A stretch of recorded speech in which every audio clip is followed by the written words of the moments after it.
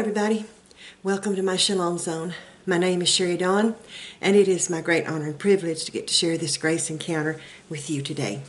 Decree with me, the powers of heaven are being shaken, and the church is rising to reign in life. Amen. I've been talking for the last several episodes about the Lordship of Jesus and how important it is to decree kingdom and redemption truth into the atmosphere over our homes and our neighborhoods, our towns, and our actual country, wherever we may reside. It's important that we never allow ourselves to forget that the universe was created by words. All matter responds to words, and the kingdom of God, His universe, everything He's created, it's governed by words. Now we can choose not to believe that, but we cannot change the truth of it. So if you don't believe it, you just won't get to participate in it except on the negative side of it, because like it or not, you're going to say what you believe, and speaking it out is going to cause it to become manifest in your life. But that's another discussion for another time. Today I want to read some verses out of Mark chapter 4 and remind you from Jesus' own teachings that this is how the kingdom works, is with words. Mark chapter 4, he had just told the parable of the sower, and the disciples didn't get it, so they were asking him for wisdom and insight on it. And in verse 11, he said unto them, unto you it is given to know the mystery of the kingdom of God. So we're talking about the kingdom of God when we're talking about sowing word seeds. But unto them that are without, all these things are done in parables, that seeing they may see and not perceive, and hearing they may hear and not understand, lest at any time they should be converted, and their sins should be forgiven them.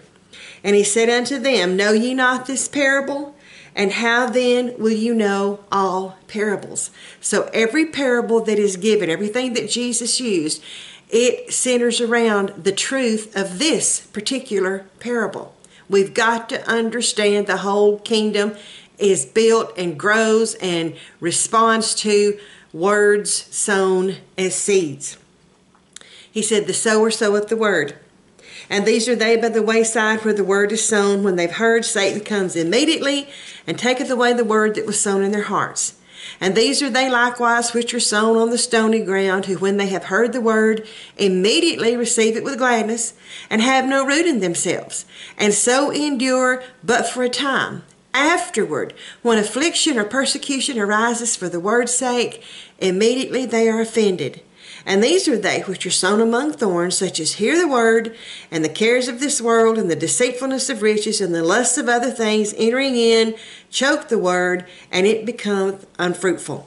These are they which are sown on good ground, such as hear the word, and receive it, and bring forth fruit, some 30-fold, some 60, and some 100. Now, I know you've heard me speak and mention many times that persecution and affliction arise for the word's sake. Anytime you get a fresh revelation on the word of God, you are not supposed to draw up in knots waiting to be hit with something. You just got to know the enemy's going to retaliate. And it's not something for us to fear, because God's already given us the authority over him. He's already given us victory over him. So we just plow right over him and keep going. Now, in this very same chapter of Luke chapter 4, verse 35, the same day, is what it says. After Jesus has given them this revelation on the kingdom and how it functions according to words, the same day when the evening was come, he said unto them, let us pass over unto the other side. When they had sent away the multitudes, they took him even as he was in the ship, and there were also with him other little ships. There arose a great storm of wind, and waves beat into the ship, so it was now full. Now connect the dots. He gave them revelation. He told them persecution and affliction arises for the word's sake. And here they are. He's given a commandment to go now to the other side, and all of a sudden they're hit with this great storm. He was in the hinder part of the ship, asleep on a pillow, and they awake him and say unto him, Master, carest thou not that we perish? He arose and rebuked the wind and said unto the sea, Peace, be still. Now remember, Jesus was Hebrew. This gospel was actually written in Greek, but he was Hebrew. He would have said Shalom. And the wind ceased, and there was a great calm. So he used shalom, peace, as a means of dissolving the attack of that storm. And he said unto them, why are you so fearful?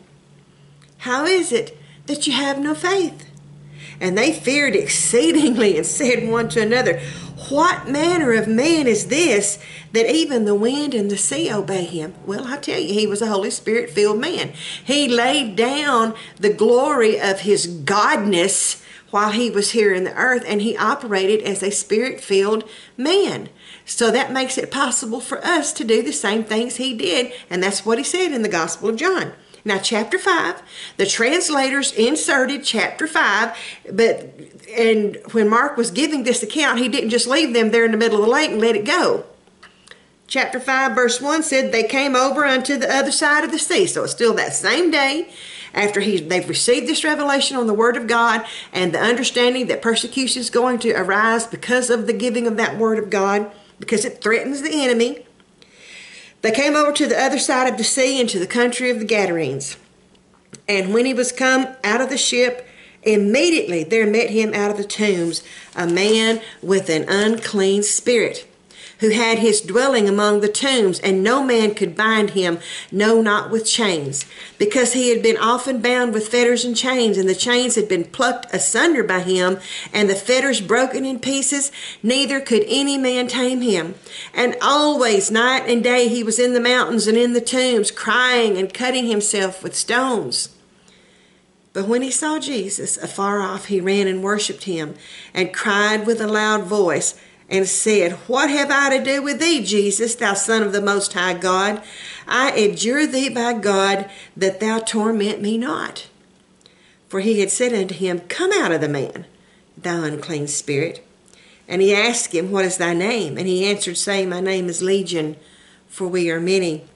And he besought him much that he would not send them away out of the country. Now, don't just read this and think of it as a Bible story. Put yourself in this and think about it. Meditate on it. Ask the Holy Spirit for revelation on this.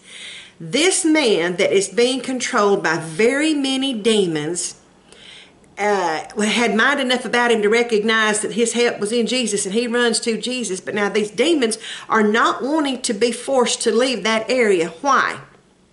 Because they are territorial spirits.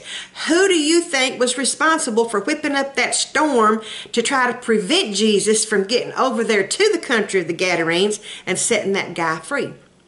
They understood from that revelation that Jesus gave to those disciples, and then when Jesus said, let's go over to the other side, things were happening in the spirit realm that could not be seen with the natural physical eye.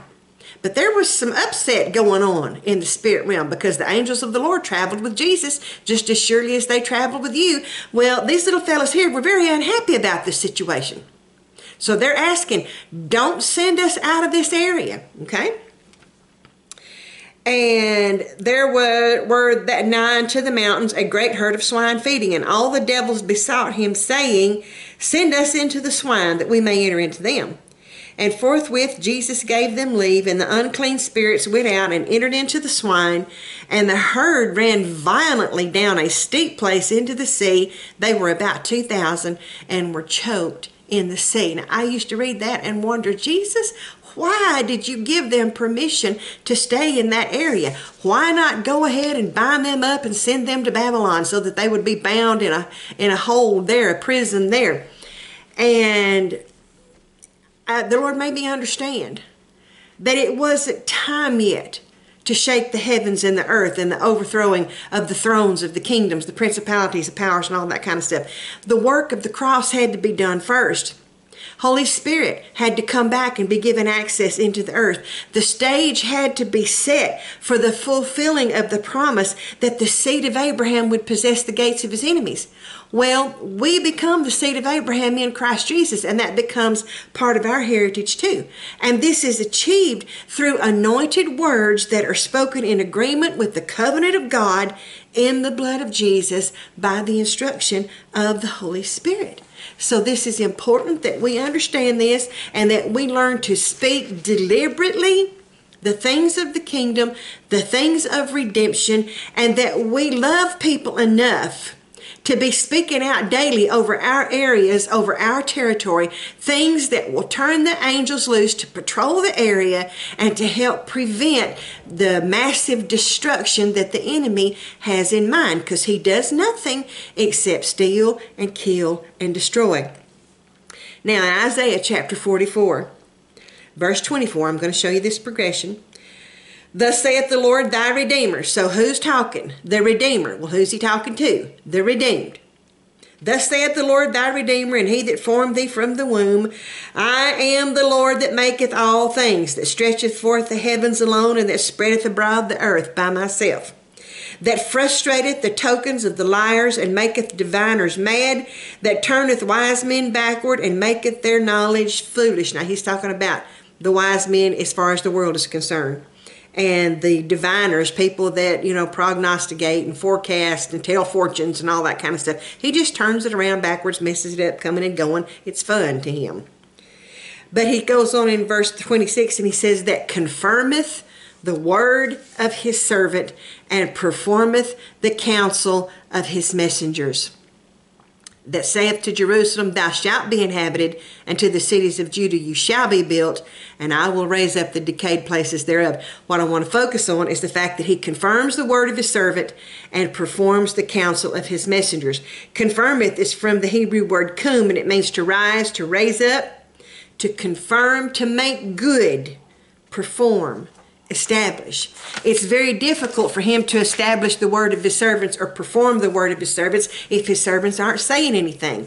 As the person once said, you cannot drive a parked car.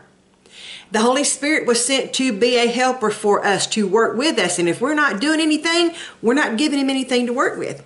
So the way this process works is the redeemed speak the word, but the Redeemer confirms the word. So when you decree that Jesus is Lord over your area, you're actually serving notice to those territorial demons that they have no jurisdiction. And now by grannies, you know they don't have jurisdiction.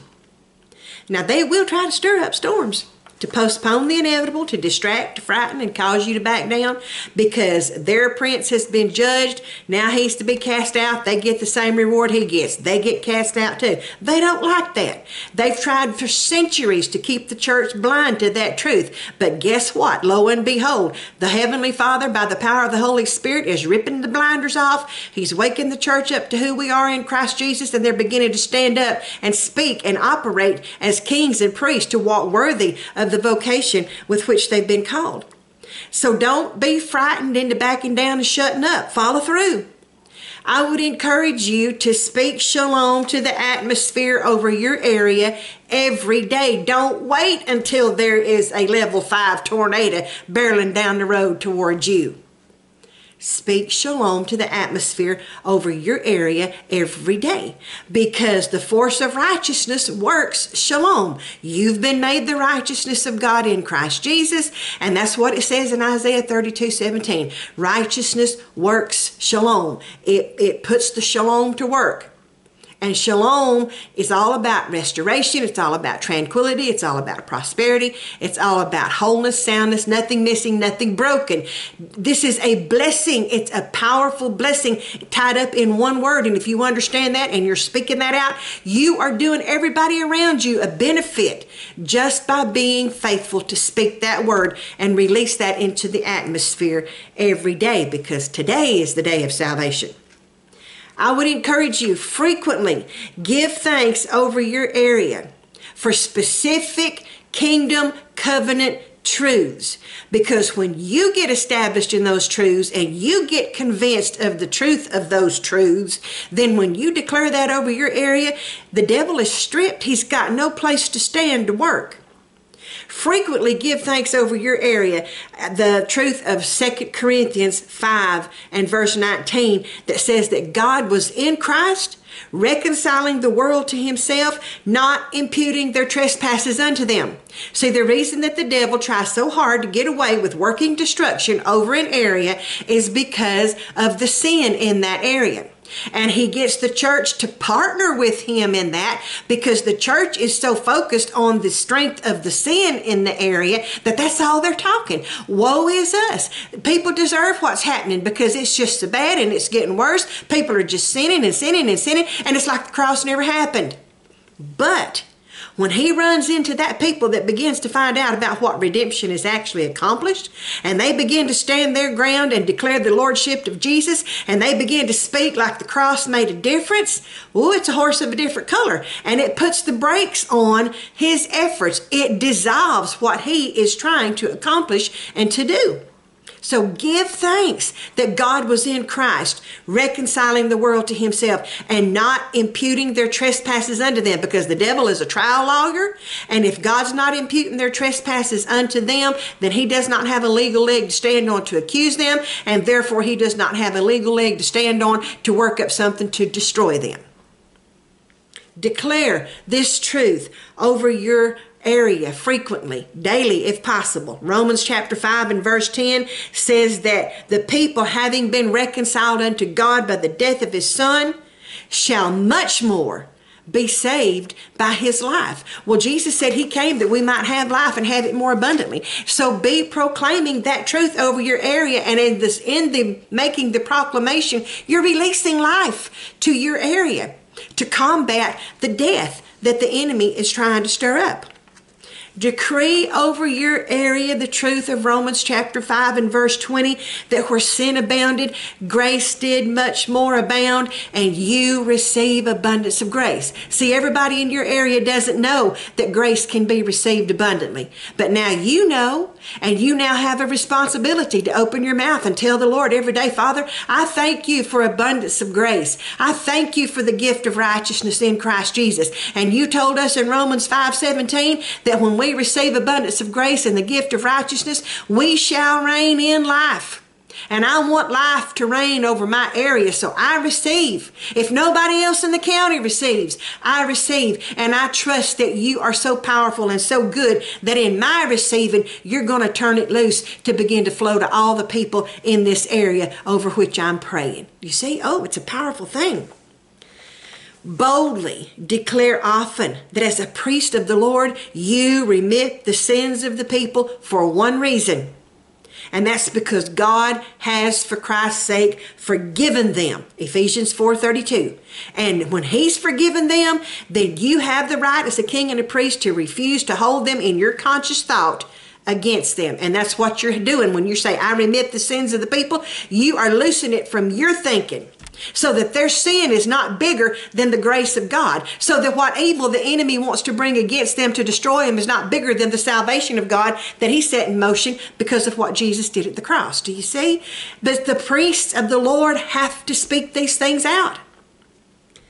Then, when you're faithful to do this, throughout the day, throughout the weeks, then when storms arise, you can boldly and confidently stand your ground and command them to be dissolved, because you've already declared the lordship of Jesus over your territory.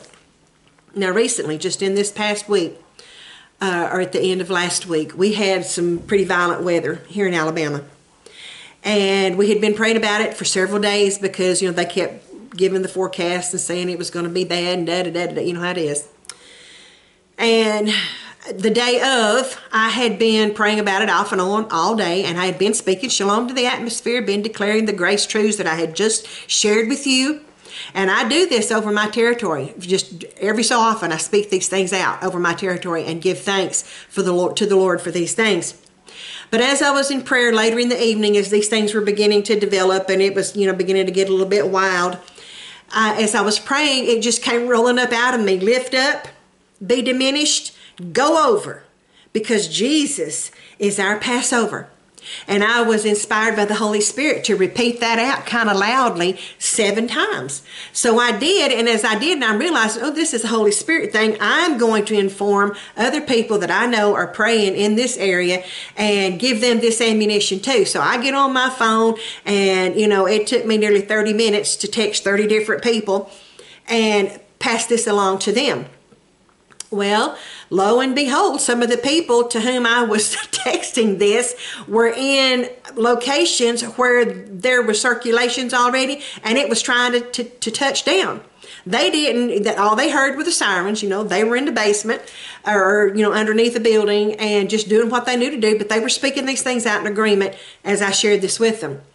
And I get word the next morning that somebody in that area, when they heard the sirens went off, instead of going and hiding like everybody else, they stepped out with a video camera and they videoed it. And they said the circulation was huge, that if it had touched down, it would have wiped this town off the map. And they could see in that camera the tails trying to touch down. They would try to form and try to touch down, but it was like they were being forced back up. They could never actually make contact with the earth. And when it finally got on the other side of that little town, then the thing dissolved. So I had no clue what was going on at the time, because it wasn't that bad right where I was. But the Holy Spirit spoke that through me. He prompted me to pass it along to other people. They started speaking in agreement, and lo and behold, he knew what was happening. And so it all happened in time for that thing to be forced to lift up and go over. Now, does God love us more than he loves you? Absolutely not. But it's not about his love for us, and it's not about the amount of power he's willing to distribute to us. We're destroyed for lack of knowledge. This is the reason yours truly gets on here and makes these things available to you. I'm trying to put the knowledge in your hands so you can stand your ground in your territory, and so you can see things change and not have to just bow down and let the enemy walk right over the top of you and destroy everything around you. He has no lawful right. We have been redeemed, and this earth is part of our inheritance in Christ Jesus. And it's time that we stood up and said so, because the scripture says, let the redeemed of the Lord say so. I'm going to share one more thing with you, and then I'm going to close. Back in February of 2014, I saw a vision of 4 palm trees, and they were all on fire. They actually looked like giant matches. And so I said, well, Lord, what is this? And he said, I kindle a fire in his forest. And I knew he was talking about the enemy. He said, I kindle a fire in the midst of him. His worst fears are being manifest, and there is no relief for him. Press on, my beloved, rejoice in me, and watch me bring him to ashes. I said, Lord, why for? Is there something significant about that? He said, the prince of the power of the air has exercised influence in 4 physical realms: earth, fire, wind, water. He has used sorcery to manipulate. All that he has abused through witchcraft, I will restore as I make all things new.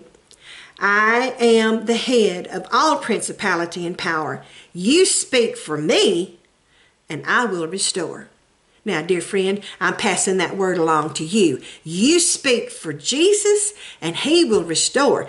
Because whether we want to, believe it or not, sitting on our nice little comfy church pews, there are people that practice elemental magic.